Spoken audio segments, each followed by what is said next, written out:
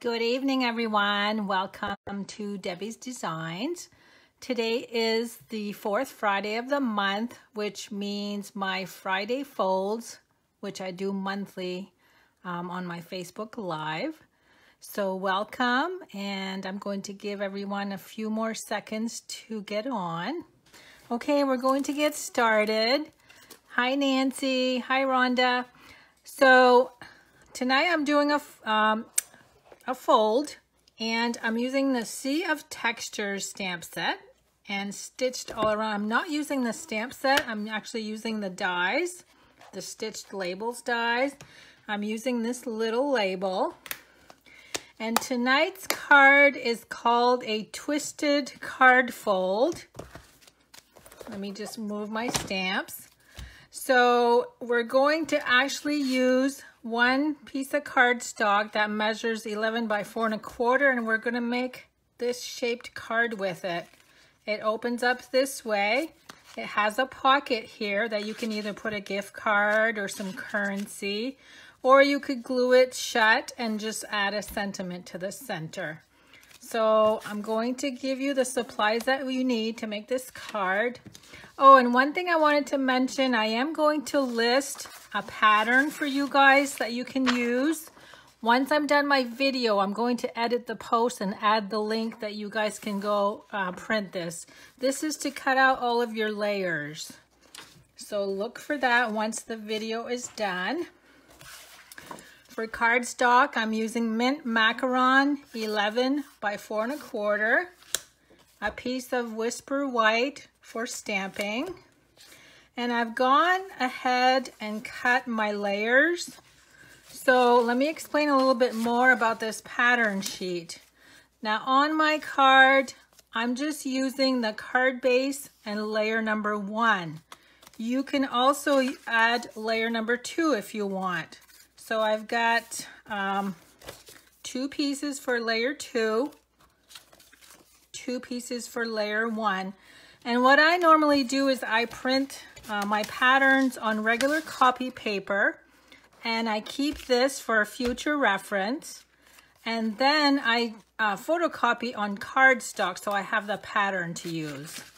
So that's what I've gone ahead and cut. We're going to need 2 with the balmy blue pattern, and then 2 with the little dots pattern. And I'm using the Tranquil Textures designer paper. I had to go peek. And then you have to take the pattern, it's made to fit this way, flip it over to do the other side so that because they're not facing in the same direction. Now let me bring in what else I'm using. Got a lot of ink colors. I've got Fresh Fig, Tranquil Tide, Balmy Blue, Night of Navy, and Versamark. I do have a couple little tips to show you tonight. Now, I don't know if you noticed or not, on the card, I'm going to do a close-up. The 2 little sand dollars have some glitter on them. I'm going to show you how I did that. And then the octopus is also clear embossed. I'm going to show you how to do your own colored embossing. I don't know if that shows up on there. Yes, it does. I can see it. Okay.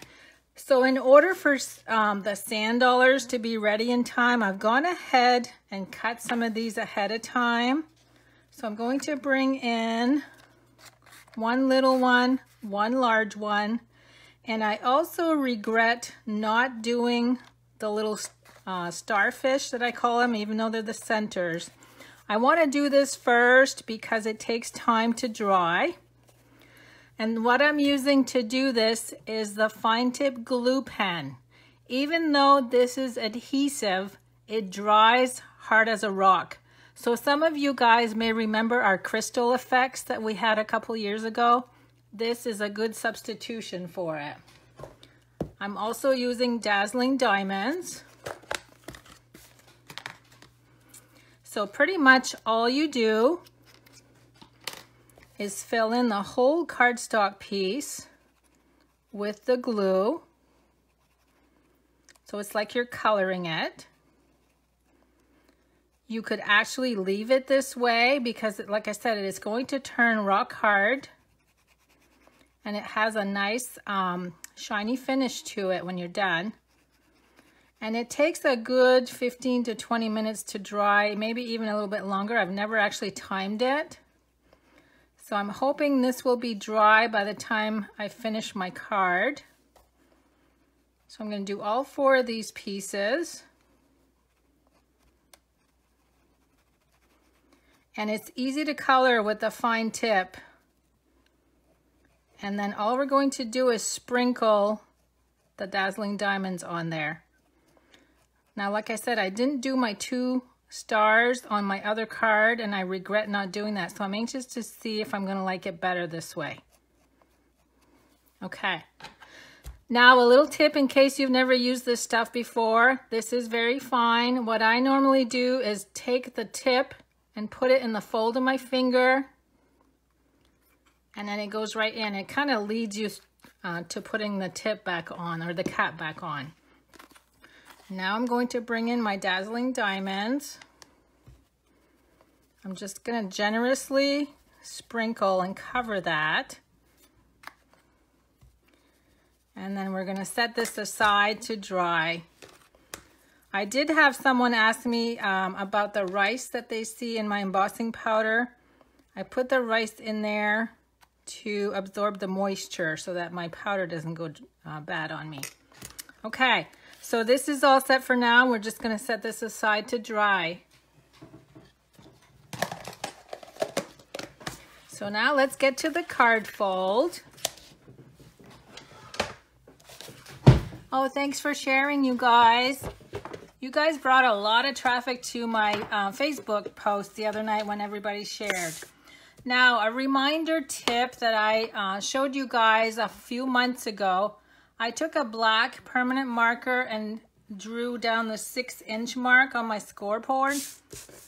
And what that helps me with, I have to actually score this diagonally.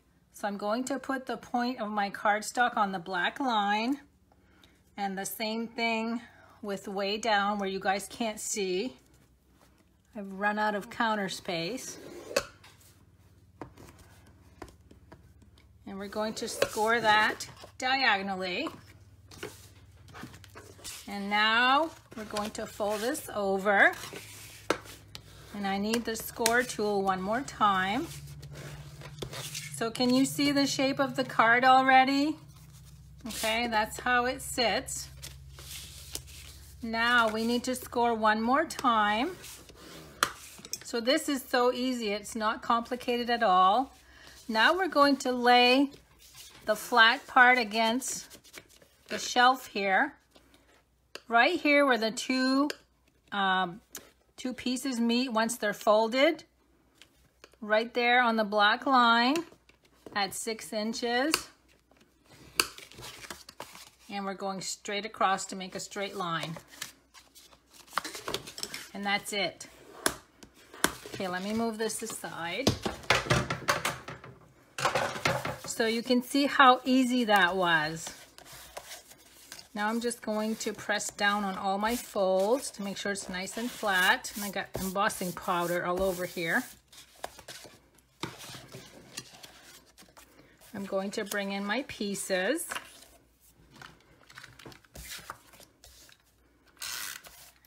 I'm going to go ahead and glue the balmy blue. Now that goes on the inside of the top pocket. And then the other one is going to go on the opposite, on the inside. So with the help of my pattern, this will help you guys to cut all your layers out.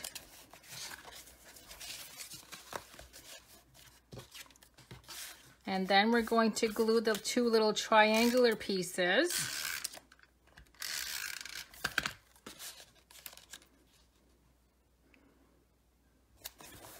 So again, that's the one in the front. And then this is the one on the inside. I won't glue the white one in place just yet because I need to do some stamping.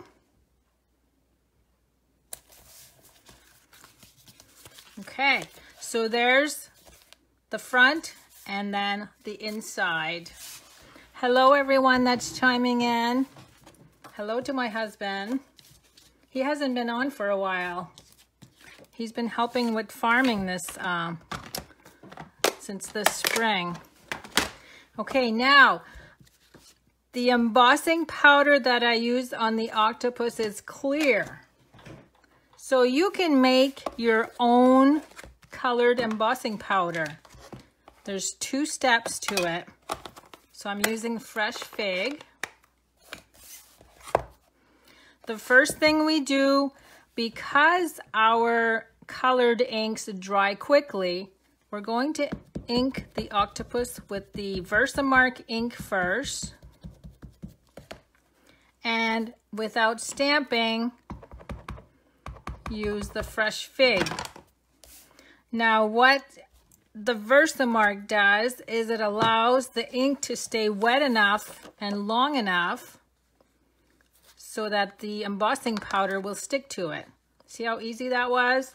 So you can do this with any colors from your ink pads. Now I'm going to quickly use the heat tool.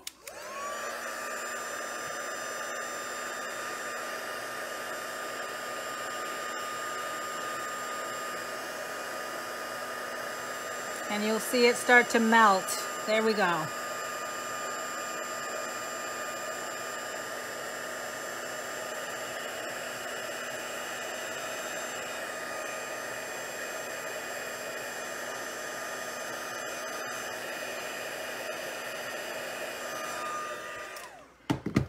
So now we have a nice shiny but colored embossed octopus. So we need to cut him out, but I have a few other items I need to stamp.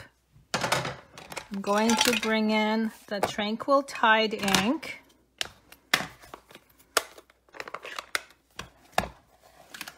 And we're going to stamp one of these.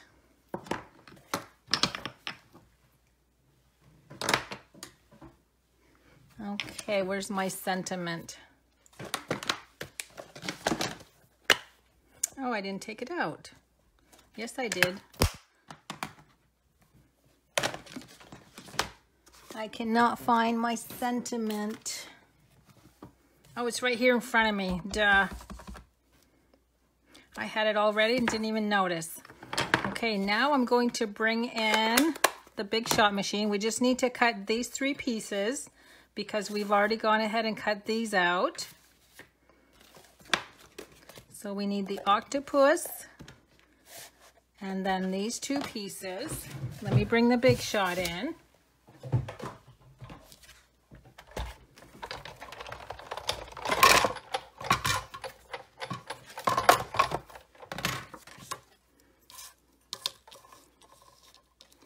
Now, one little tip on the octopus, if you use him quite a bit, make sure you take out the little pieces that stay inside, because that will affect the cutting.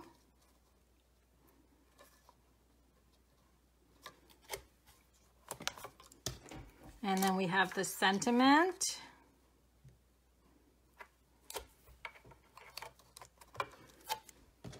And one more.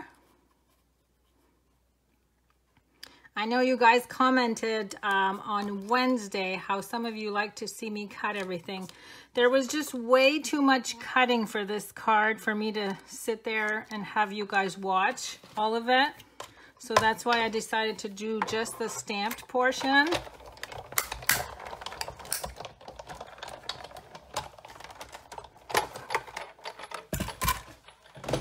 Oh, Gloria, did you miss the card? So it started out, of course I have it glued now, but it started out with a rectangular piece cut diagonally. And then this is what it looks like with the pocket on the inside. I hope that's what you mean.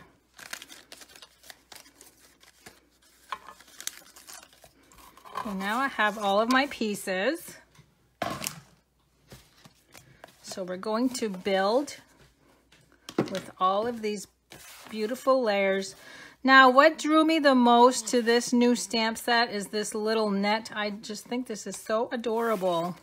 we're going to glue that in place first. I'm just going to add a few dots of glue, just here and there. Now I did have, I think it was Jewel that has asked me a few times why my glue comes out so easy, because hers gets clogged up. I'm going to show you something that I use for my glue. I always keep my glues upside down. I ordered some nail polish online the other day, and it came in this little foam container, 2 nail polish bottles, and guess what? This fits perfectly in there. So that's what I use to keep my glue upside down at all times. It didn't cost me anything, and it's perfect. Okay, I'm going to glue my little net. Let me just press that. Now this is where I'm going to glue down this flap on the front.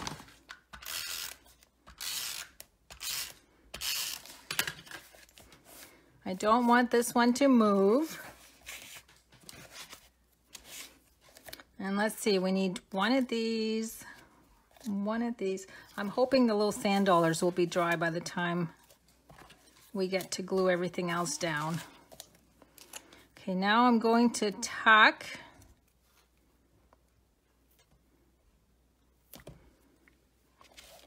this right here. And then I'm going to add the green one just in front of it. I'm going to add one more of these white ones.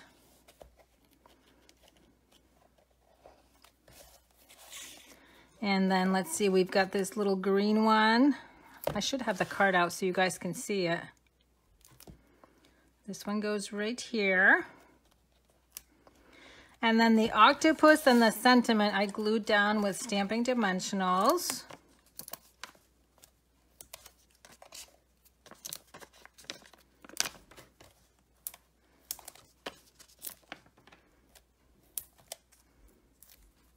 Oh, Fran, you like the netting too. That's the biggest reason I bought this set, because of that little net. And you can use that net with a non-sea creature type card too. Let's see, I'll put him right there.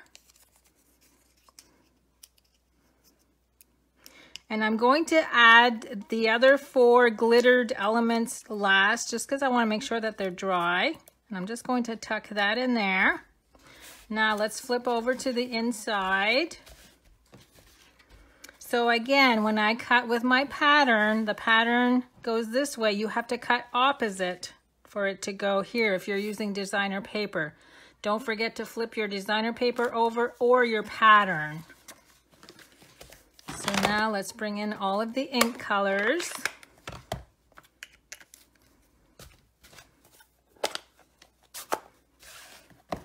So I'm using, I think, 5 or 4 different ink colors on this part.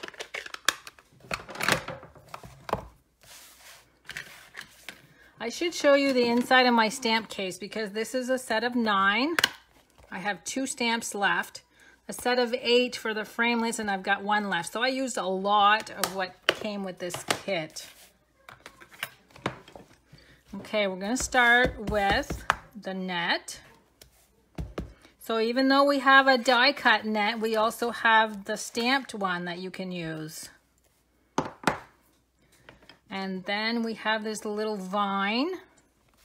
That's going to be with the Tranquil Tide.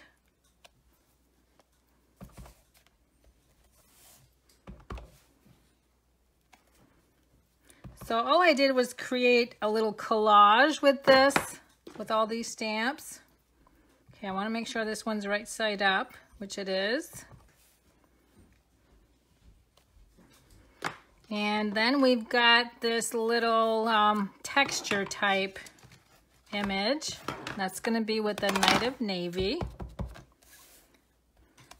And I kind of just stuck them here and there. So there's 3 of those. And then lastly, let me clean off the stamp that I used for the front.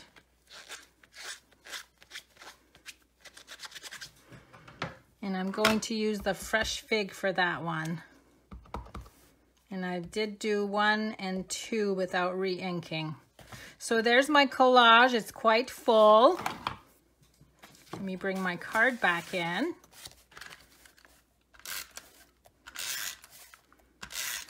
So if you were to use a larger sentiment, I would tell you to stamp the sentiment first and then work your way around it. Okay, now for the inside, let's get the rest of what I've already cut out. And I didn't do any glitter on the inside. I didn't want to take a chance that it was going to stick when I close the card.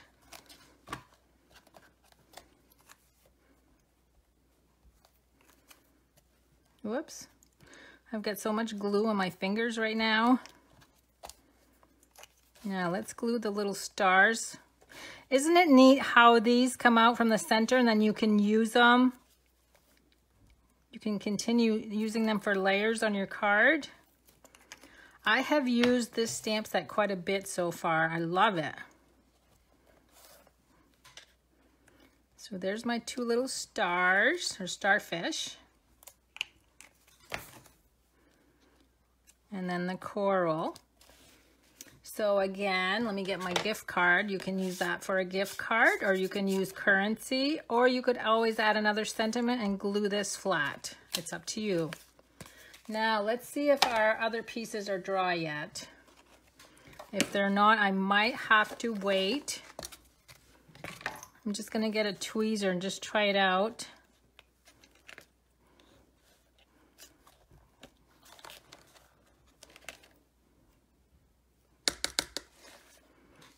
I don't think they're quite dry. But see how nice that is? See how sparkly? I'm actually not going to glue these down because they are a little wet. I just added a little dent to that one. But I wanted to show you guys how I did that, how I added the sparkly. And those are going to be glued right on the front. And this, the whitish, is going to disappear as this glues better. So you can see right there on my card. So that's how you create the twist card fold. And like I said, just give me a few minutes after I post the video once I'm not live any longer. And for those of you that will watch this later on YouTube, I'll also add the link in the comments section. So I hope you guys like this card. I think it's so cute with this stamp set. And I will be back here on Sunday at 7 p.m. and we're going to do another Sunday share catalog case. And I'm going to do a bunch of masculine cards. Thanks for all the love, you guys. And I hope to see you on Sunday. Have a good night.